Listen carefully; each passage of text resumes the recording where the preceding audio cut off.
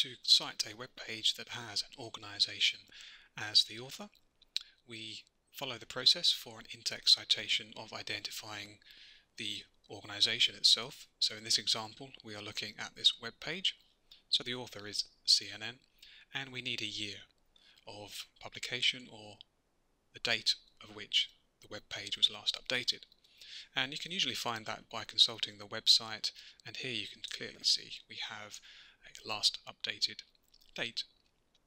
So with that information, to create our in-text citation, we simply input those credentials separated by a comma and enclosed by brackets. So very simply, that is how you would organize the in-text citation. We would also like to create the entry for your reference list. So again, there are some core components we need to identify to help us knit that all together. The first one we already have is the organization, a year of which we have, the web page was last updated, the title of the web page, and where you access that information from, so the website URL address and the date of which you accessed it.